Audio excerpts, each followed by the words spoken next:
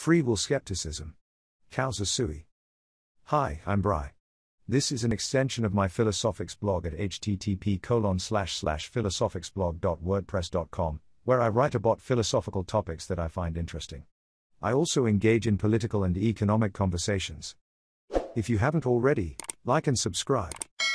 In this segment of Free Will Scepticism, we'll discuss the Causa Sui argument of why a person cannot have the human agency necessary to be held ultimately responsible for their actions.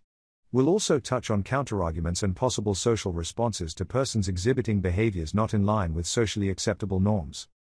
This is part of a series shining a light on the plausible skepticism, if not impossibility, of free will. If you are not already familiar with this space, I suggest you review some of the foundational content discussing determinism, indeterminism, and luck, would-be agency and luck, and no self, and selves. Of course, feel free to watch this and review the supporting content if you want to learn more details. Let's get started. Before we define Causa Sui and the argument underlying it, it's important to note that it is agnostic as to whether the universe is deterministic or indeterministic. My position is that the universe is at least weakly deterministic, even if we do not and cannot determine what the mechanism is. Any perceived indeterminism is simply an absence of knowledge. Were we to gain this knowledge, the indeterminate intermediate process would become determinate. As the question of determinacy or indeterminacy is irrelevant, so is the question of compatibility or incompatibility. In an incompatible deterministic model, luck might be an interesting side trip, but my position isn't concerned with luck and would fold it into determinism with the rest of indeterminacy. Full disclosure, humans are susceptible to pareidolia, and my contention is that free will is an illusion in this vein.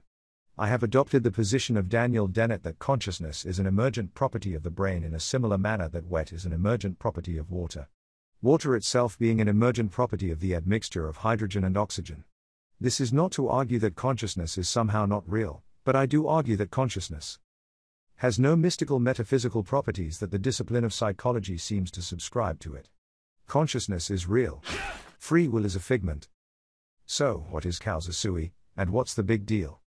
Spinoza may have been the philosopher to have introduced, or at least elevated the notion, of Causa Sui to us in its current context. Galen Strawson's perspective is heavily influenced by Nietzsche. We'll come back to both of these blokes presently. Causa Sui is Latin. It means self-caused. Causa means cause. Sui means self. Most of us are aware of the notion of suicide, slaying one's self. Let's assume there is no etymological connection to its homophone in chop suey, though I'm taking dibs on an erudite punk rock band name, Chop Suey. Now that we've defined Causa Sui as self-caused, or at least translated it from Latin to English, sa cause, en français, we can look at how this is problematic. The Causa Sui argument against human agency and free will is not new. In his book Beyond Good and Evil, Nietzsche writes, the Causa Sui is the best self-contradiction that has yet been conceived. It is a sort of logical violation and unnaturalness, but the extravagant pride of man has managed to entangle itself profoundly and frightfully with this very folly. The desire for freedom of will in the superlative metaphysical sense, such as still holds sway, unfortunately, in the minds of the half-educated, the desire to bear the entire and ultimate responsibility for one's actions, oneself, and to absolve God, the world, ancestors, chance, and society therefrom, involves nothing less than to be precisely this Causa Sui, and, with more than Munchausen daring to pull oneself up into existence by the hair, out of the slough of nothingness. Note that Nietzsche invokes God. Keep in mind that even if you believe in gods and divine intervention, that doesn't yield human agency, that would be divine will. Quickly reviewing the backstory, a self, or sui in this parlance, is the product of nature and nurture. Nature manifests in the form of heredity, genetics, and epigenetics. Nurture is parents, peers, society, and authority. As people like Steven Pinker and Jonathan Haidt tell us, we come into this world with the operating system installed and a basic bootstrap program. After this, we are autodidactic automatons. Of course, Pinker and Haidt would posit that humans are more than mere meat puppets, but that's part and parcel of the Causa Sui point. Elaborating further on this, at time zero, the moment we take our first breath, we have not yet taken in any direct experiences from which to expand our base genetics. For the sake of illustration, let's divide our universe into self, and not self. At the start, our self has been given to us through no effort of our own. We're the result of generations of chromosomal exchange from some initial single-celled organism. Then there's nurture. One may argue that we have some experiences in utero, but these are substantially filtered. Once we see the light of the world, it's showtime for real. that you touch, and all that you see, all that you taste, all you feel. Humans are input acquisition and storage machines. The brain is at once a difference and synthesis engine. Any outputs are a result of this process. Ostensibly, we are functions. What humans are not, are creation machines. Any so-called creation is just more synthesis. Even as we procreate to generate more humans, our dimorphism facilitates the progenerative blending of ova and spermatozoa. No creation, per se. In an inquiry concerning human understanding, Hume suggests that the idea of a unicorn is just a recomposition of the idea of a horse, with that of a horn.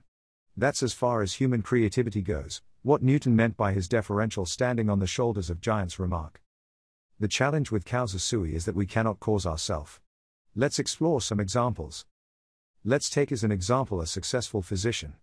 This physician was raised by someone, attended school, progressing to medical school, passed any necessary praxis, exams, and certifications, fulfilled whatever internships and residencies, and acquired some office space.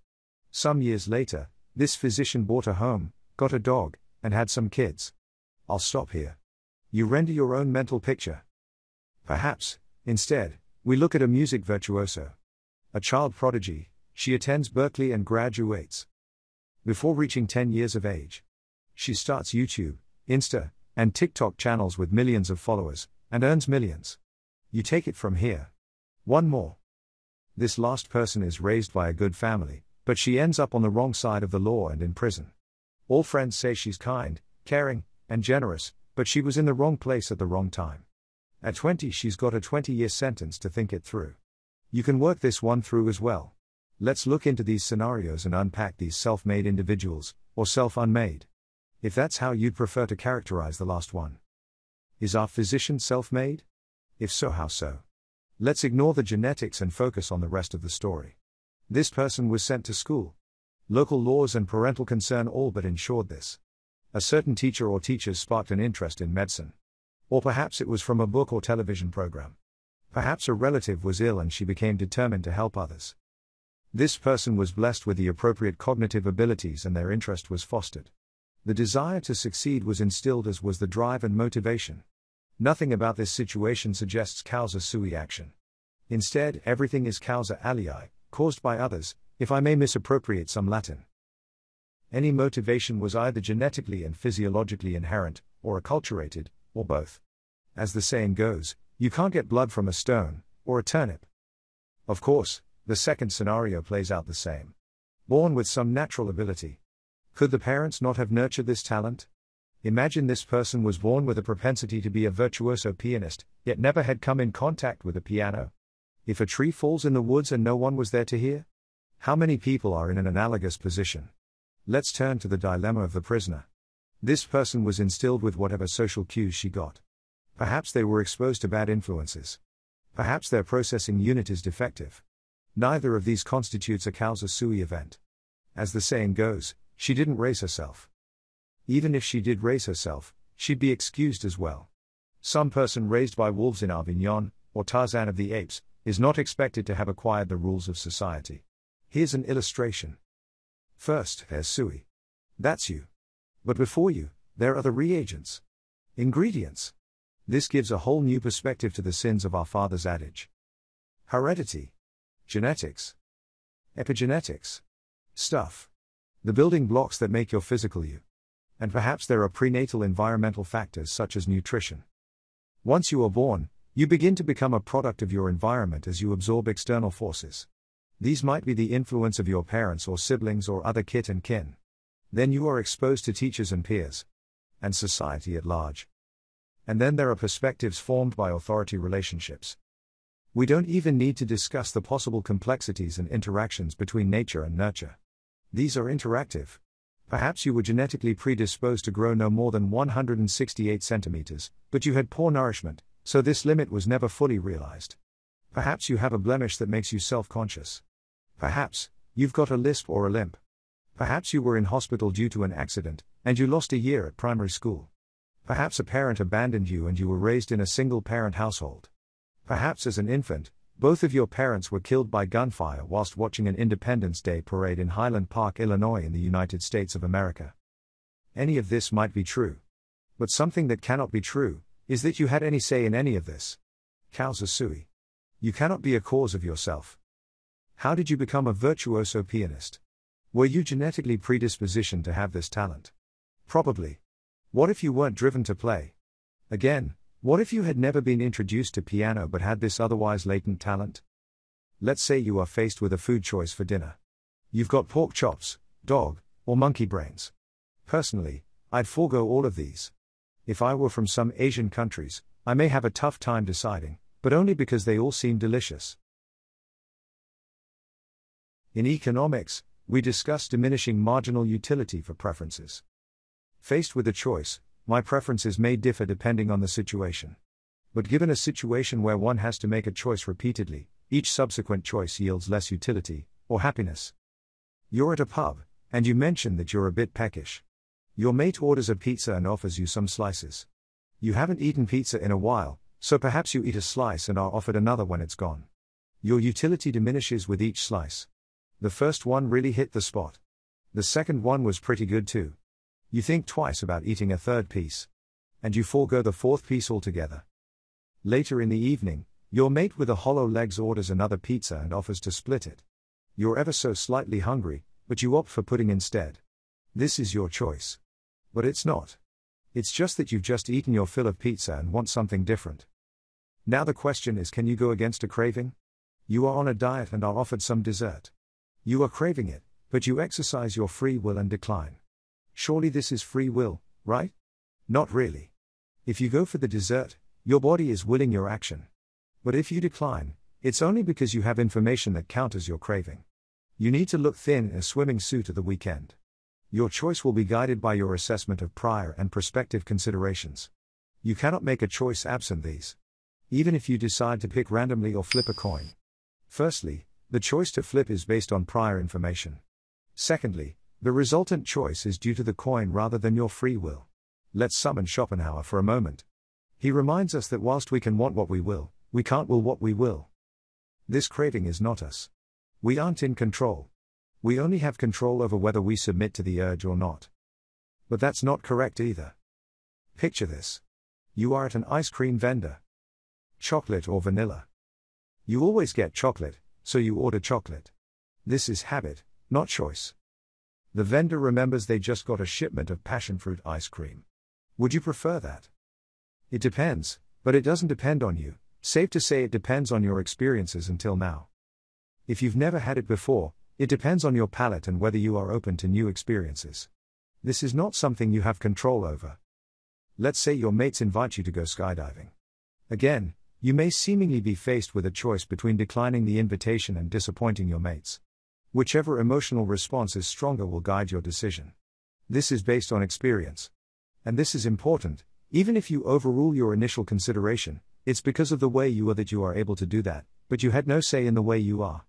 Each experience either leads you to a new experience or you experience something new and either like or dislike it. Perhaps reading a certain book led you to enjoy reading.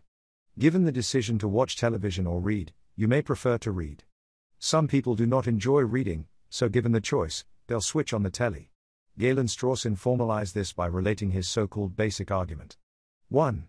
You do what you do, in any given situation, because of the way you are. 2. So in order to be ultimately responsible for what you do, you have to be ultimately responsible for the way you are, at least in certain crucial mental respects. 3. But you cannot be ultimately responsible for the way you are, in any respect at all. 4. So you cannot be ultimately responsible for what you do. What this is saying, is that anything about you already influences what you do next, and your choices.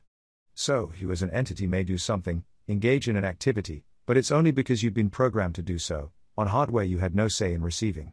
To equate humans to computers is a little facile, but for our purposes, we can think of humans as analogous to processors or a mathematical function.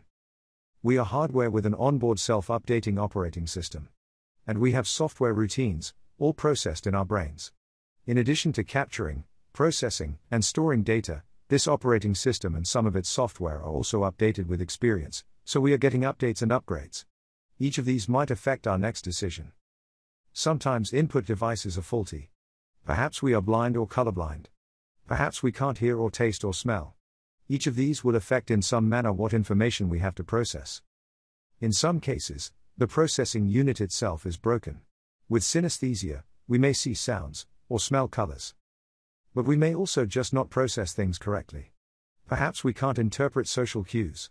Perhaps we can't remember things. Or we have some other cognitive deficits. In these cases, we may have actually been exposed to socially accepted behaviors, don't steal, don't harm, obey traffic regulations, or whatever, but we have difficulty processing these when the time comes. Or maybe our induction and deduction skills are diminished. But my intent is not to make this about mental illness. The point is that persons considered to have full mental capacity and competency still have no ability to get outside of themselves to influence themselves. Full stop. You may want to check out the video on agency that addresses what options society has in light of this situation. Keep in mind that I am not saying that you are stuck on a fateful path. We are not Oedipus. If you had not been exposed to the rules, then rehabilitation may be in order. If you may be a danger to yourself or the public, you may be sequestered or quarantined until such time you are no longer a risk. This introduces its own quandaries relating to retributive justice and challenges in policing the watchers, but these are beyond the scope of this segment. The only escape from the idea of each human being the result of a closed system of nature and nurture is the notion of emergence that would say that the admixture of these ingredients would result in something new, that perhaps consciousness contains a sui, somehow transcendent of the source elements, and this is where your human agency resides, sort of an emergent soul if you will. In the world of chemistry, the combination of sodium and chloride brings about table salt, having different emergent properties than the base ingredients, yet none of these properties is consciousness nor agency. Does this emergence work differently in the brain? This doesn't sound plausible, but it is an idea to explore if you really feel compelled to argue agency exists in some form or fashion. So there you have it. You are you. But you don't have any inherent agency. Or do you? Do you think there is any place for sui to exist autonomously from your genetic and environmental makeup? If so, where is it? And how does it gain its independence? Let me know in the comments below. Consider subscribing to this channel. If you like this video, click like. If you want to be alerted when I publish more videos, click the bell icon. I'm Bri. This is my YouTube channel, and I blog at http://philosophicsblog.wordpress.com. Check there and check back here for more content updates. Cheers.